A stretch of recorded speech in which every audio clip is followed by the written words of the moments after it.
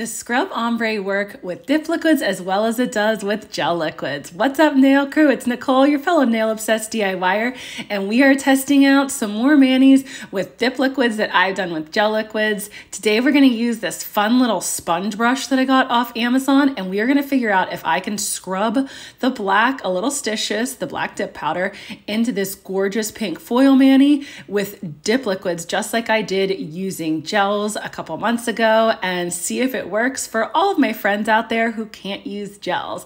Now, I'm doing it in a very similar fashion that I did my gel mani. I'm gonna dip the color. I used a purple foil on the last one for Halloween, and this time I'm using this gorgeous pink foil. It's this bright pink with black foils, and I thought, oh my gosh, I can do this for like kind of like an anti-Valentine's, kind of like a dark, moody Valentine's mani, since it's about to be, well, it's like another month till Valentine's Day at the time I'm filming this, but I want to see if this would work. So I laid my nail flat into the foils and gave it a couple seconds to dry, because it's not like when you're using gels and you cure something and you know like your nail is fully cured like once it comes out of the lamp. I dipped my little sponge brush into the black dip, a Little Stituous, and wanted to see, how do I have to scrub gently? Do I have to scrub hard? How am I going to scrub this in? Is it going to make a mess? Well, like, spoiler alert, it's going to make a mess. So I laid my nail flat into the pink again on my pointer finger, and my thumb went really well. So I was like feeling pretty high hopes, like, okay, this is going really well. I've scrubbed with like a regular eyeshadow brush, but I'll see how this works with this little sponge. And I started just kind of pressing down.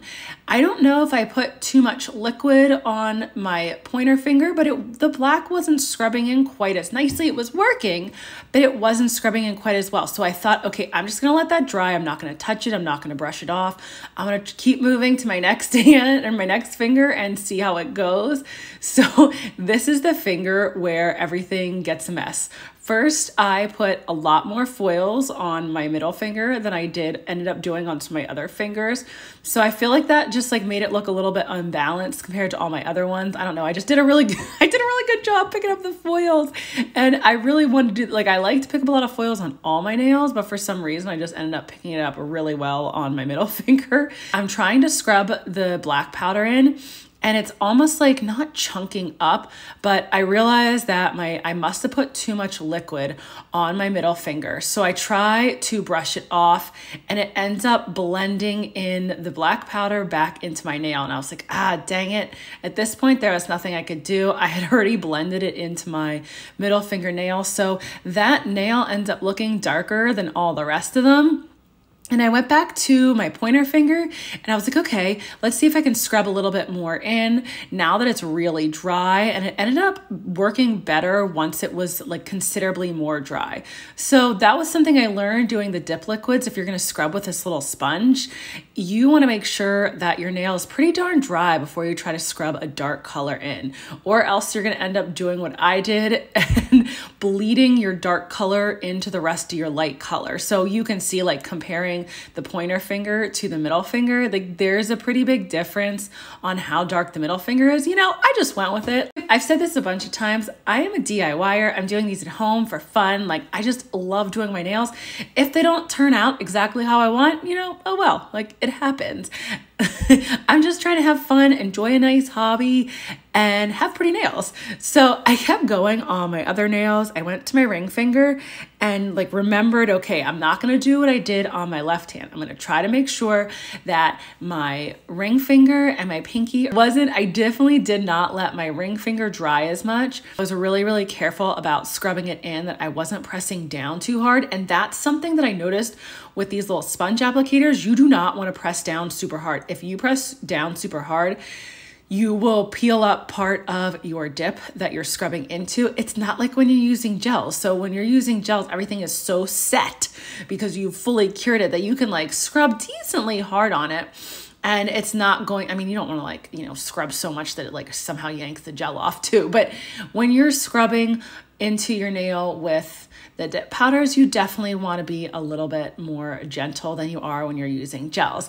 And I decided to do a second layer of all of this. Like that first layer, it works, but anytime I'm scrubbing, I've noticed it works really well if you do 2 layers. It just gives you more of like more depth in your mani. I don't even know if that's the right way to explain it, but that's how I ended up going through, and I dipped all my nails with another layer of this pink. Make sure you're subscribed because I'm gonna be trying to do a bunch of manis this year where I use dip liquids instead of gel liquids, but achieve the same effect. So make sure you're subscribed so you don't miss any of those. For all of my friends who want to use gels but can't, or just like using both like I do. I really like using both gels and dip liquids. I was trying to be really careful in the second layer going through and really making sure it was more dry before I started scrubbing everything in. So you can see like on my middle, my poor middle finger, like it's already so much darker. I loved the color that it turned out when it was darker, like adding a little bit of like the black powder that got kind of contaminated in there, but it did not match the rest of my nails. It's okay though. I love pink and black. I feel like it's kind of like a fun punk cool like way to do Valentine's Day or pretty much anytime. I don't know, I really enjoy pink and black together. I think it's my favorite colors. Pink and black are my 2 favorite colors. So anytime you see me wearing pink and black, you know I'm going to be really, really happy with the mani. Now, since I messed up that middle finger and contaminated it, what I ended up trying to do a little bit was I tried to like contaminate my other fingers a little just so that they would look a little bit darker and not be so light compared to my middle finger. I did like an okay job with it, but it's so funny because now that I was like trying to contaminate it, of course it stayed lighter pink and did not contaminate like the other ones. Anytime I do any kind of ombres, I make sure that I really cover the color with clear powder.